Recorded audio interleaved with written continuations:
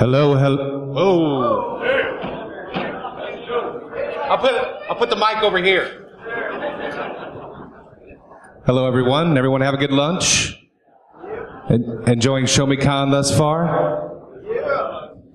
Well, we have for you a fantastic speaker to my right here. I saw him for the first time at ArchCon last year.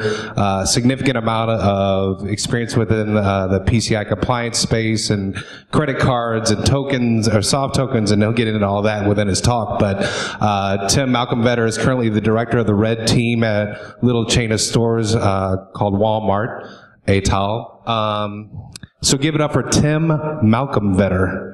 Thanks. Am I on? Hey, you guys still hear me okay? There we go. Cool. Well, welcome to the Show Me State, right? Show me your tokens, and I'll show you your credit cards. That's the theme of the talk today. So, about me, my name's Tim.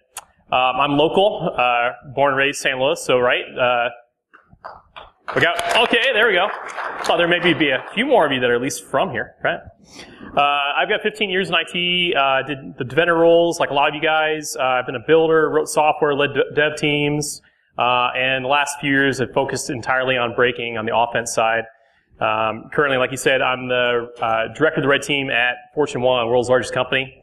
Or like how we like to refer to ourselves internally is we're the advanced persistent threat inside the 25th largest economy if you took our revenue and compared us to, like we're right there after like Sweden. But it's kind of fun. I've been a presenter at Black Hat Arsenal, B-Sides, ArchCon here, a couple other places, dev conferences as well.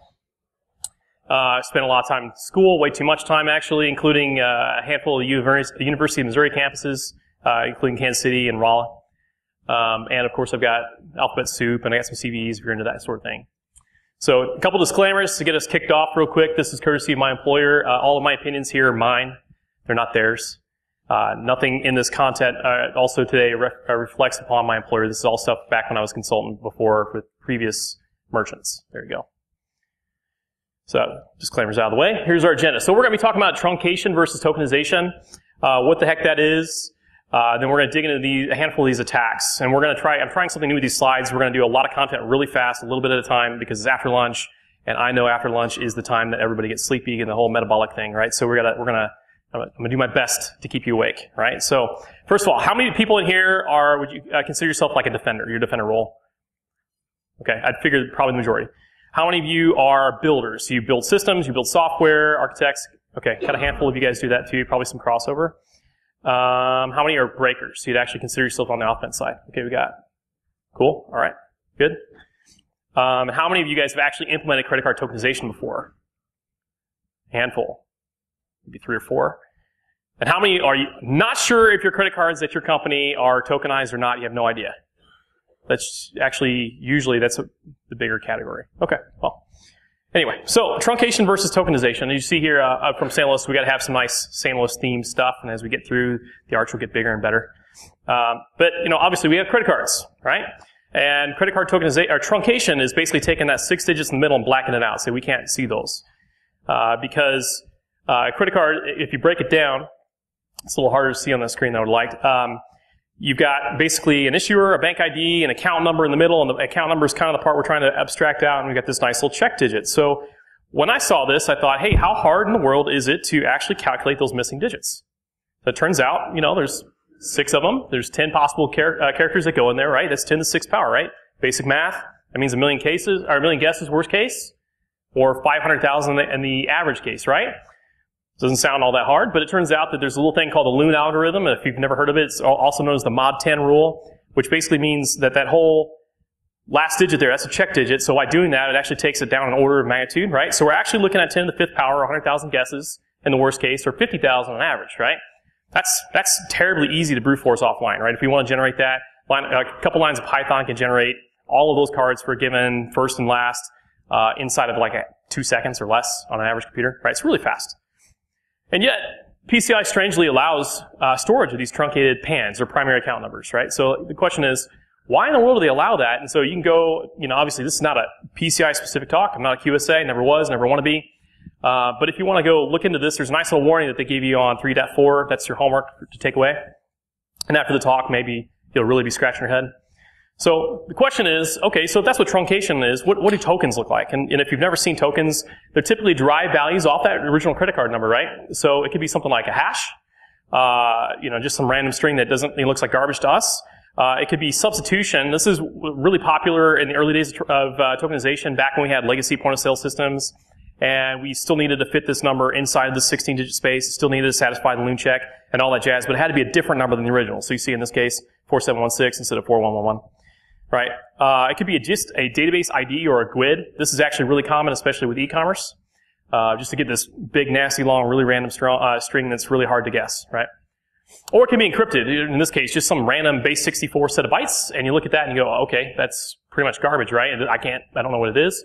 Run it through your favorite base 64 decoder, it still is just some random array of bytes. So the question is, if it's encrypted, where are the keys, right? That's the only thing that always pops in my head every time I see something like that. So, but for today, we're going to talk about just enterprise targets as our scope. So when I say enterprise targets, I literally mean, kind of the roll your own, do it yourself, self-hosted tokenization. And this is really for large-scale retail or e-commerce, right? So this is not payment clearinghouses or gateways, even though, as we'll dig into this, you might find that some of the same principles actually apply and carry over to those same providers, those suppliers. The other thing to note, so we're not going to attack crypto. There's no math required in there. I gave you all the math you're going to have at the beginning with the whole 10 to the 5th power thing. We're done with that. In fact, what we're actually going to do instead is we're going to attack the seams between where the payment systems and the commerce systems kind of link up, right? Because when you're in there, you're going to find out that you need to be very careful when you're rolling your own tokenization. This is actually a very, very hard thing to do just right. So first up, the first attack that we're going to look at is actually something I call malicious insiders versus some tokenization flaws. So let's define a malicious insider first. It's probably somebody that's IT support role, right? So we're talking about a system, network, database administrator, maybe developer. That person has access to the commerce apps database, which means customer billing info, truncated credit cards like we saw a minute ago, and of course the tokens, right? So, and that person also, kind of as a byproduct of either their role or access to this data, will have knowledge of how this tokenization architecture actually works. So in that case, we're talking about web service APIs, the URLs for those APIs, where they live, right? And maybe even fail and success request logs, right? So they can look at requests, and they've got access to how all this stuff works, and they've got all of the things on the commerce app side. So in this scenario, the best case is that a malicious insider has to enumerate credit cards equal to that truncated level, right? And this is actually a good thing, because if you're guessing 50,000 guesses on the average case per credit card record, you're going to find in a real situation, you're going to have validation online, right? You're not going to be just sitting there, I can write some Python code that just generates these, because you're not going to know which of the 50,000 is the right guess, right? So you're going to have end-to-end validation, live transactions against an actual credit card server, right? You're actually sending an authorization request across the wire. And then that's where your fraud detection and your throttling comes in. The merchants actually, if you're doing this against a live merchant, the merchant accounts typically get disabled, and the payment clearinghouses typically say, hey, you're doing something stupid down there, you need to stop. I've got way too many failed auths. So that's actually best case. So let's talk about the worst case, because this is where we get a little more fun. So worst case scenario, tokenization URLs internet facing. Well, and if we're talking about e-commerce, this is a requirement, and we'll talk about that in a minute. So in this case, the commerce app, you log into it, you've got a user account, so you've got authenticated access, authorized access inside the app. But when you hop over to actually generate the token at the payment service doesn't actually authenticate requests. And this, believe it or not, this is actually very, very typical. I see this all the time. And the question is why? And it's a really simple thing, right? When you're implementing credit card tokenization, you're trying to segment things off, and you have this nice clean environment where your payment data is, and this other credit card environment where the application is, and you don't want those two, the two shall mix, right? So you have this physically separated DMZ, and it ends up looking something like this, right? So at the top there in the green box, you got store.example.com, and I'm going to refer to these same DNS names throughout the entire talk. So store.example.com and payment.example.com. Payment is where the PCI stuff lives. That's where all your rigor and all your audits and all that junk happen, where your two-factor auth happens. And that's where all of the expense is, right? And we want to keep everything out of there, because the more things you got in there, the more expensive it is. That's really what it boils down to. So that store.example.com, being in a physically separated DMZ, you have a nice little byproduct if you're not going to share session state between the two, right? So if I've got an authenticated session against store.example.com, that does not mean that I'm going to be talking to sharing session state with, say, cookies, because we're on a different DNS domain. So, for example, When your browser receives a cookie, that cookie is actually usually tied to the host by domain, right? And they're two different, so they're not necessarily going to pass across. Or if they're set to the parent, as you'll see in a little bit, it doesn't necessarily matter. Session cookies just won't interchange in this scenario. So it turns out also request throttling is basically impossible, as we'll talk about, and that's also very typical on most of these engagements I've been on with merchants that are online. Pretty much it's almost impossible to have request throttling. And we'll talk about that in a second. So identifying abusers is actually difficult as a byproduct of this. And this is actually sort of like a design flaw zero-day in a sense, because you can literally go on the web right now, and the majority of the big e-commerce providers that do tokenization like this all pretty much have the same flaw. So let's dig into an example. This is based on an actual sanitized retailer. Step one, customer checks out. He's got a nice cart built up. He's on store.example.com. Then he goes over, and his browser, usually using JavaScript, you may not even know this is happening. In fact, a good seamless experience, you'll never necessarily even know that it's going on, right? The JavaScript logic that's in your browser will go package that credit card up on that credit card form, and it'll send it over to the actual payment service, right? So it looks something like this. Nice JSON request to a RESTful service. In this case, it's post/API/generate CC token. This is sanitized off of a real e-commerce app. There were some session cookies there. Of course, in the JSON request came a credit card number, expiration month and year. But, what's the first thing I'm going to do? Let's try to take this same request. Let's repeat it, no session cookies, right? That's the first thing you want to try always as an attacker, because you'll find out when you send the thing across with no session cookies, you'll get a server response that looks something like this. 200 OK. And there we go. I'll get this nice token request back. I'm assuming that feedback's next door, right? Not me. Okay. Anyway, so you get this nice token request back. There it is. You can just parse it and do what you need. So notice there's no access denied message, even though there were no cookies on that request. Okay? Basically, you give the server a PAN, a primary account number, and you get back a token. It's really simple. No cookies required. So the question is why? And it comes back down to that different servers, different domain thing, right? There's no sharing of data, because if there's sharing of data, there's something called PCI cooties. This is why I called it this 10, 11 years ago when I was doing PCI work.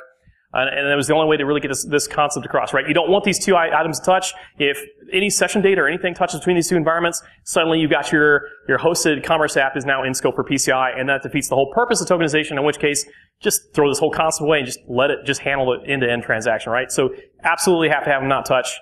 So PCI cooties, just keep that in your head. So in this worst case, this malicious insider that we defined a minute ago can just go ahead and he could compute all the possible primary account numbers based on those truncated credit card numbers that we saw, right? So he can do the same thing, write a little Python or whatever, your favorite language, generate those PANs out there, and then go and after you've got those 50,000 on average, go just iterate through them one at a time, and then submit them anonymously to this payment service, because the endpoint's just out there on the web, right? We just saw, didn't require a cookie of any kind.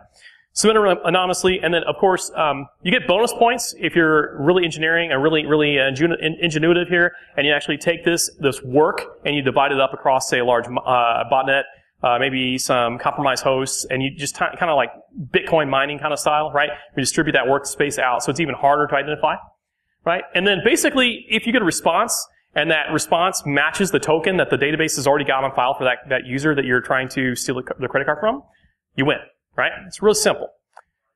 You guys have all played this game. You sunk my battleship, right? So I go through, if the response matches, boom, sunk my battleship. So why is throttling on the payment servers difficult? Well, it comes back to, well, there's no unique cookies, but even if there were unique cookies that are passed over, the attacker's just going to throw them away, right? There's no real way to share data across there. I mean, it's difficult. So what if we did something like blocking by IP address? Okay, great. The first time that you have a corporate customer that tries to make a purchase behind a NATed IP while at work and your company loses revenue, that thing's going away, right? This control will never last. So that's not a good idea. Or, a bad guy can just say, okay, we'll be smart and we'll actually just split it out and we'll have, distribute that load across a bunch of hosts that are out in the cloud or in a botnet or whatever. Again, splitting the load like Bitcoin mining. So, or you can just slow cook the payment server, right? Where we basically just take these requests and we just submit a few. And if you got a throttle, doesn't matter. We'll just find out what that threshold is and we'll just submit one less over that period of time. So the question is, how do you really want to solve this? And the answer comes down to authentication handoff across domain boundaries, or as everyone else knows outside of e-commerce, as federated authentication. This is not a new concept, right? But for some reason, adding a little something like an auth token to a request like this for tokenization services is practically non-existent. It doesn't happen. I've never seen it. Of course, in the scenario, the auth token actually has to be generated by the Commerce app server, right? So you get the Commerce app can basically say, hey, I've already authenticated John Smith here, and I know this really is him submitting a request over. And this is basically in the old school ways of doing this. Commerce payment providers, the gateways, would actually issue you basically like an HMAC, and you would sign the data elements. So it's actually not really all that new of a concept whatsoever, but yet it's not done. At the same time, if you are going to implement this, of course, we don't want to implement a JavaScript, right? Because then the attacker can just sit there and unravel all that and replicate the logic and just do whatever he needs to do on that side. So that's the first attack. Let's get into some more fun ones, side channels. This is actually my favorite variety. If you're not familiar with side channels, it's basically an unintended channel of information flow. Basically what you want to do is you want to take something that's otherwise boring and find a 1 or a 0 in the noise. You want to take that noise and extract it out. And again, extra credit homework, if you're going to go home and look at that PCI DSS thing, you can actually get smarter if you go look this up and read up Shannon's Law. Do you have any EEs in the room? Anyone with an EE background? None? Disappointed. All right. I'm not either, but I happen to know what it is. Anyway, so side channel number 1, we're going to talk about some timing attacks. These are actually extremely difficult to prevent, and mostly because we don't train our developers to think this way. So developers never consider the ramifications of them. And the inspiration for this attack is actually going to come from the malicious insiders, again, with the truncated access to truncated pans. Right? So what we're going to do is we're going to have this attack, or it could be an attacker that, say, does an account takeover on a popular website, and then goes and looks at the saved credit cards on file and does it the same way. So step 1, we're basically going to take that previously unused primary account number, a whole bunch of them. Maybe we generate these. We can actually use this as a tell. Like when we're doing tests, we'll actually do this. We'll go to like getcreditcardnumbers.com. Have anyone ever seen that website, getcreditcardnumbers.com? It's not mine. It's a cool one. It'll just generate a bunch of numbers that satisfy the loan check, and they'll look like Visa, MasterCard, whatever, Amex.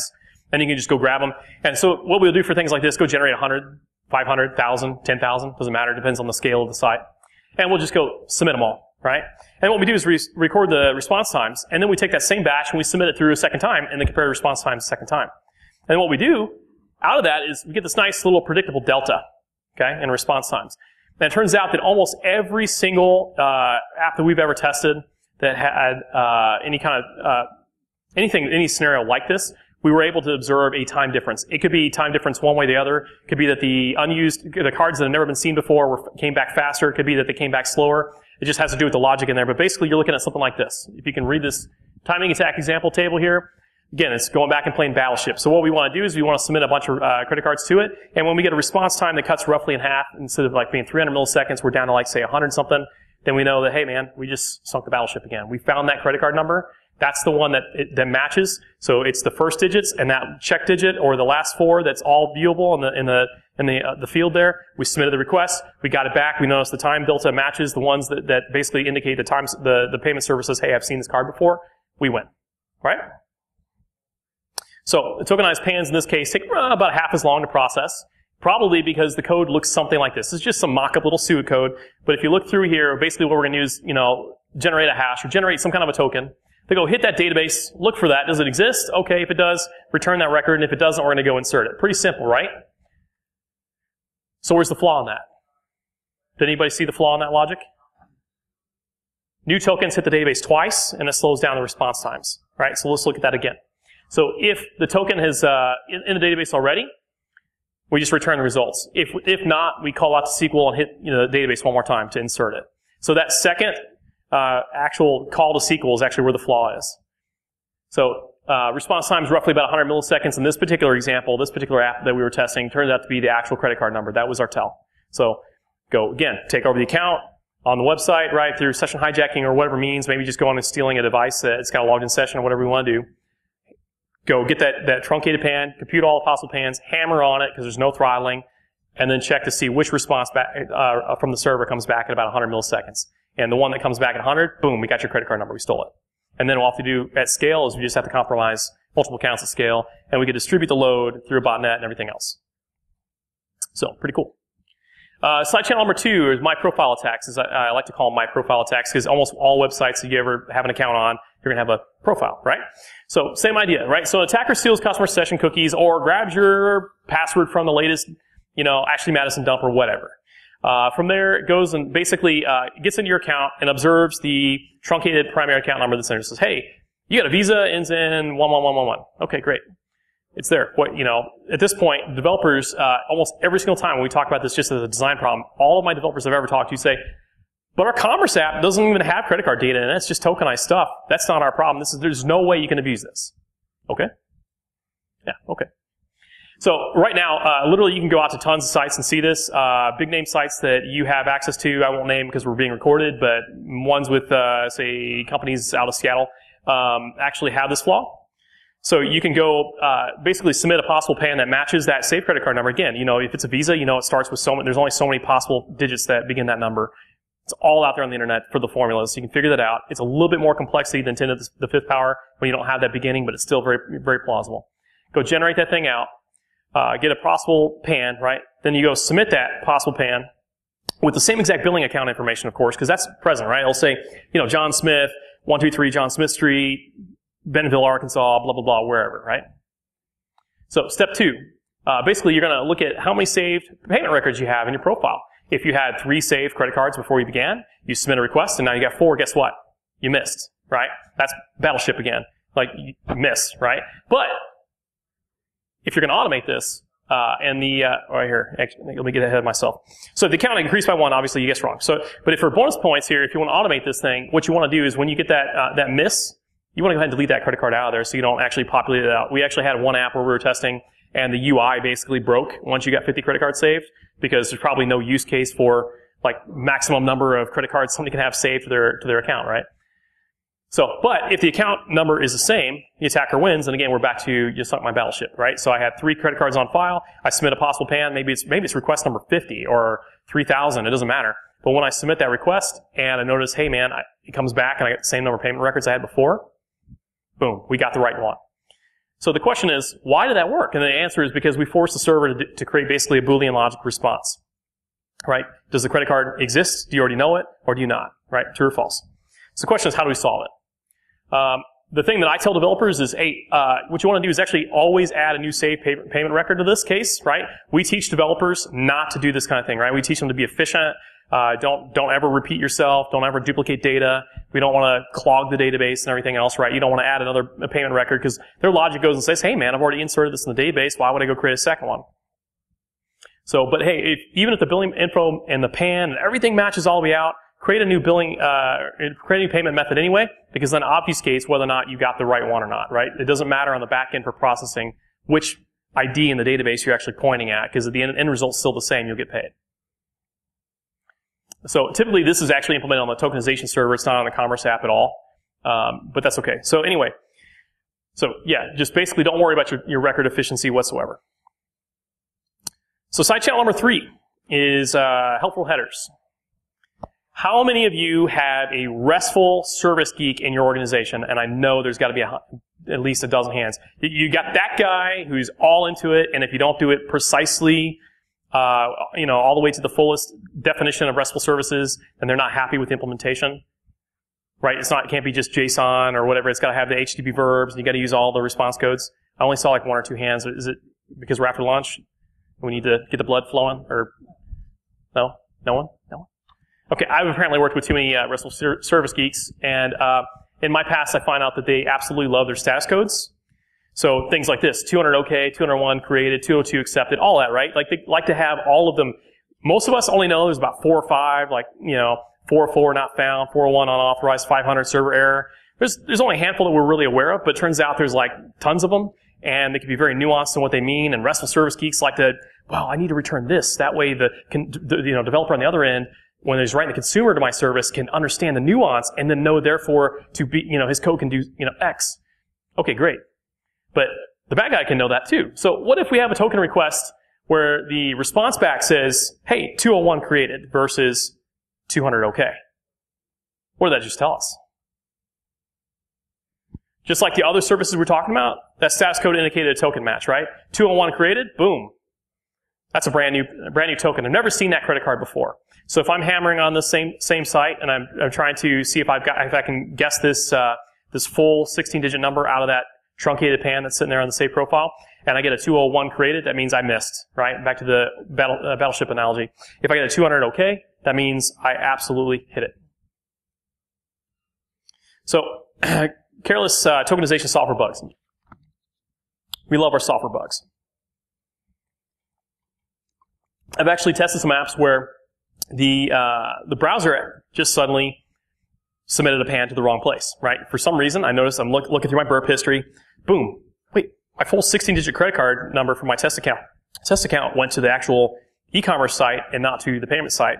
And so I'm sitting here thinking, like, what in the world just happened, right? So, looking into it, it's almost always JavaScript bugs. Typically because there's a big pile of code and the developer doesn't understand all the widgets or all the scenarios in that code. There could be some edge cases that don't get tested out, as we'll dig into here in a minute. And I find it's really, really common with classic ASP.NET web forms, the ASPX pages. Mostly because if you have anyone with a dev background here, you'll know that there's a lot of controls, AJAX-y controls. So ASP.NET web forms all predates all the Web 2.0 stuff, and they try to sort of shimmin stuff in there. And then there's these partial page updates, so you feel like you're kind of getting this fresh, very, very responsive kind of a feel. But at the same time, it turns out that a lot of those controls will send everything that's in the form. Okay. This example is based, again, off a real live website that really existed. And I know it's hard to read up here because we got a lot of text in there, but basically this was an address verification service. So big long form required, put your credit card number in your billing address and all that stuff. And then when you put your address in and you tabbed off of it, there was something neat in there that just said, hey, I'm going to go verify that the address is actually, in the postal service and that's legit, and we make sure we're actually, sending the product to the right place, right? So it, boom, just, hey, the control is like, hey, I'm an ASP.NET generic control. I'm not aware that I'm on a tokenization page whatsoever. I'll just grab every single form field, thank you very much, and I'll throw it over to the server, right? Well, here's the deal. This technically suddenly makes that entire commerce app, if its goal of doing tokenization is to take it out of scope, suddenly brings it all in the PCI scope. Why? Because that credit card number just went to the wrong place, right? It just touched the commerce server, which means it's in RAM, and you've got all of that litany of stuff that you need to do now applies. So, oops, right? That's a big bad problem, right? So, if you are ever familiar with this one, friends don't let friends do postback. If you got any ASP.NET developers in the room, you don't basically switch to MVC. I think that's the idea here. Another example wasn't ASP.NET, but it was just some homegrown JavaScript. It was sitting there listening to on-key press events in JavaScript. So the intent of this little functionality was basically to determine the card type. So rather than have a user click that little drop-down box and say Visa, MasterCard, Amex, whatever it was, we're just going to have something that goes and sits and looks at the first 4 to 6 digits and figure out that bank identifier number and just automatically pre-populate that. When I was looking at this, I thought to myself, why in the world they didn't implement this on the server side and not even prompt them? If you're just going to look at that data, just have that logic on the server side. But whatever, I wouldn't have this slide if it wasn't for that. So this is what happened. So you'd get this nice little post, basically, that say, hey, /API/CC type. Here is the CC prefix. Okay, 41111. Well, that's a little bit longer than a prefix, right? So what happened, I noticed, is that every single time you pressed a key press, at least in my test browser, every key press sends something like this. 4, 4, 1, 4, 1, 1, 4, 1, 1, 1, and then boom, boom, boom, and then eventually, the whole thing. Whole thing went across, minus the last digit. For some reason, the logic failed. It'll take the first 15 on that 16 digit. No. We don't need to check it anymore. We can now just post it directly to the tokenization server, right? So another example. We had an app where, so the way that most of these work is you obviously have a form tag inside the HTML. You got your nice form that says, give me your credit card payment details, address, blah, blah, blah, blah. What happened is the form actually didn't have an action defined. Anybody know what happens when an action is not defined on a form and you hit submit? It goes back to the original host server, right? So they actually had this nice little JavaScript reference in the page, script source equals blah, whatever that URL was. That URL came in there, went and found that form by name or ID and said, okay, I'm going to redirect your target over here to my payment server. In the browser at runtime, you're going to send that form over here. Well, something this was total serendipity, right? JavaScript failed to load and execute. At the time, I don't know if it was a timeout or it was a proxy issue or it was a DNS issue or the server was just busy or something happened and that little JavaScript didn't load in my browser just right. Otherwise, I never would have even really thought about this at the time. And boom, what happened is I submitted that, hit the submit button, and then I looked back at Burp, and I thought, what in the world? The whole credit card number just went back to the commerce server again. It's a nice little fail. How many of you guys have DevOps in your organizations? All right. How many of you don't know what DevOps is? Okay. I was just checking. Wait.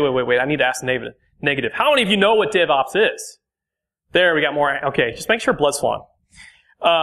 So, what if you have a malicious DevOps admin? This is a scenario that always bugs me. I've yet to actually have a scenario where I've been allowed to test for this, but this is interesting nonetheless. So, tokenization, as you've seen, obviously relies on a lot of stuff on the browser, right? We got to have the browser indicate where that credit card goes because that's the user's data and it can't go back to the commerce app. So, JavaScript in the browser, one really neat thing about that is that it doesn't require a build and deploy, right? Like, in the old days, you got a Java app, you got a .NET app, you got, even if you're still running CGI bin with like C, you're going to have a build server that packages that code up. The developer makes their changes, it builds it, tests it locally, right? Pushes it out to the build server in the repo. The repo then, it automates this build and pushes out to the server, to the actual deployment server, and it gets tested, and then actually out to the production, right? So we get all these steps that are there, these safety nets to make sure that you don't screw up your code and don't, open up your environment to something really bad. Turns out that JavaScript is a script, right? It's not compiled, so we can actually make edits right on the server. So what if a malicious DevOps admin decides, hey, I'm just going to insert a few lines or I'm going to modify some lines of code in that JavaScript file? So the question I've got for you guys is, how many of you guys have integrity checking on the JavaScript files in your web group and your web apps today? I've never, ever seen anyone do this. So think about that. So and especially if you're in a really agile environment with continuous integration and you're constantly pushing out changes, your devs are doing releases, say, 100 times a month, which is, insane, right? 3 times a day. There are some shops that do that. So how is anyone ever going to notice? Especially if you got a really, really large scale app and you've got, say, 100 nodes on the front end of the web server that's hosting this content.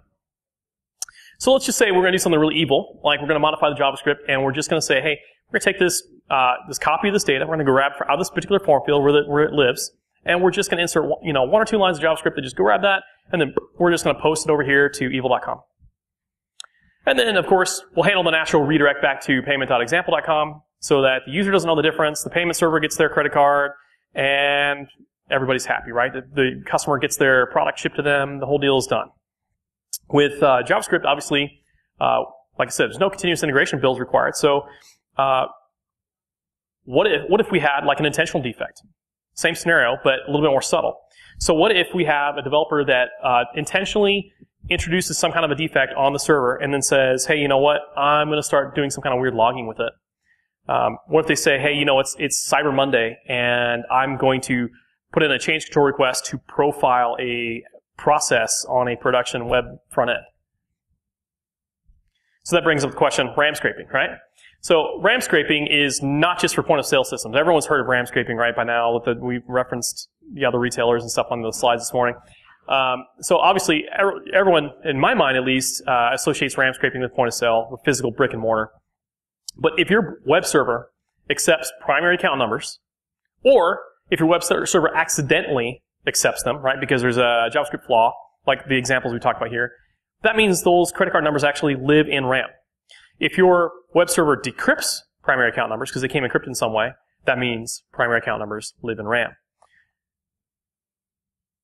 And the thing that'll probably blow your mind is if you actually ran a test on this, you'd find that modern languages like Java and ASP.NET, it's actually going to live there for minutes or hours.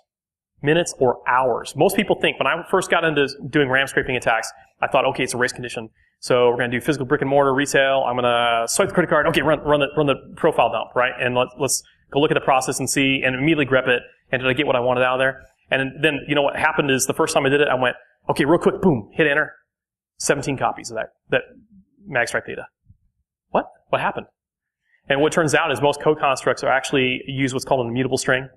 And that immutable string means I'm going to take that data, whatever it is, and if I pass it off to another function in the stack of calls, every single function down in that stack is going to get a new copy of it. Right? That's a nature that's built into Java, .NET, and a lot of the high-level languages, right? So when they do that, those are allocated on the heap. And you think, oh, well, garbage collection is going to come get it. Okay, good luck with that. Your garbage collection will come and get it like in an hour. So when people think, oh, I need, you think about these malware attacks on point of sale, I'm going to go and run RAM scraping, and I'm sit there and in real time just scraping. Nope, turns out, I can just sit there and I can just pull like once a minute, every 2 minutes, every 10, and I can still get enough of the data back that you'd be shocked. So beware of the DevOps admin that says, hey, I need to profile the service, especially on Cyber Monday, right? And that's it. We flew through these slides. Have any questions?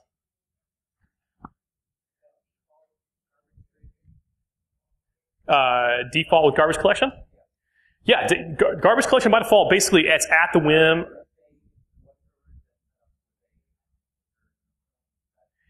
You can in some places you can kind of automate it, but basically what you're doing is you can say, hey, garbage collection, I got trash. You want to come pick it up? And it'll say, hey man, it's Friday. Maybe. Or I'll get over to it.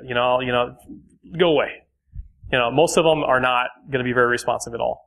Most of them don't do it. What they really do is they optimize that call because that's expensive, right? To go take all the memory and then reshape it and then overwrite it. So most of what they do is they actually go and say, okay, I'm going to mark this space available for use. Thanks for telling me about it. I see that this reference to this memory location is no longer valid. It's gone. That function terminated, exited.